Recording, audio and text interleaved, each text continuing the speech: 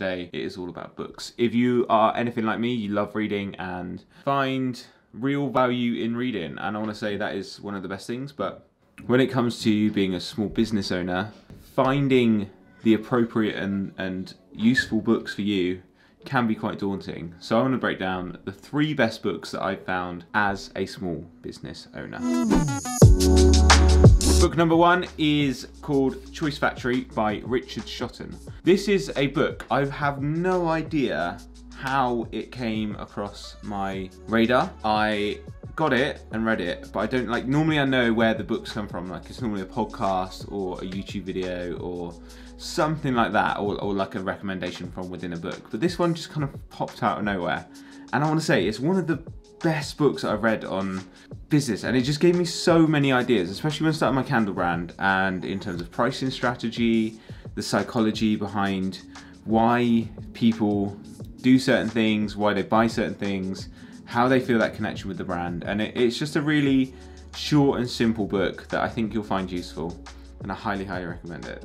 In the book, Richard breaks down the 25 behavioral biases that influence what we buy. So it's really simple, so it's broken down like 25 chapters, basically like a how-to guide of why we buy stuff and consumers. If you're a small business and you sell products to a consumer, I highly recommend this book. I'll leave a link below if you want to go and check it out. Yeah, good book.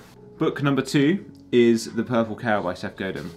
Any book by Seth Godin is pretty much, I've read 5 books of his, and this is definitely my favourite one. It's the first one I read.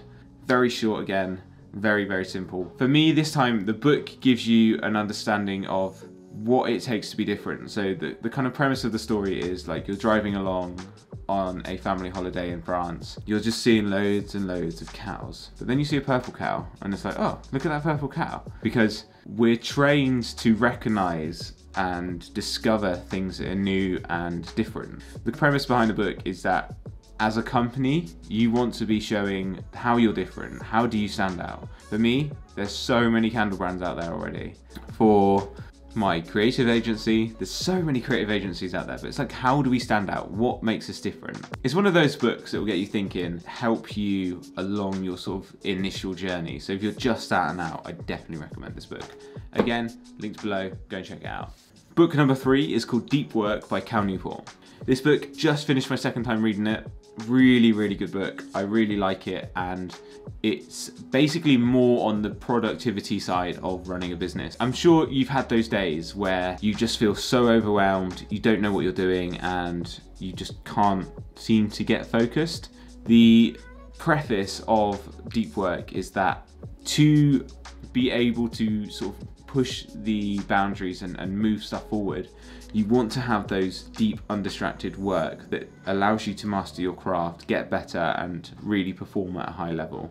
I think this is useful. A lot of small business owners fall into the trap of busy work, so that's social media, answering emails, dealing with stuff as it's incoming to them. But I find that if you take the time to really plan out and really hone in on the deeper stuff, that's when you start to make progress and start to push forward. I'd say this one's definitely for maybe if you're a little bit later in your business journey, like you're just starting out, you've maybe been running it for about a year, you're starting to find that the brakes are like slipping a little bit, and you just want to refocus and rehash your sort of ideas.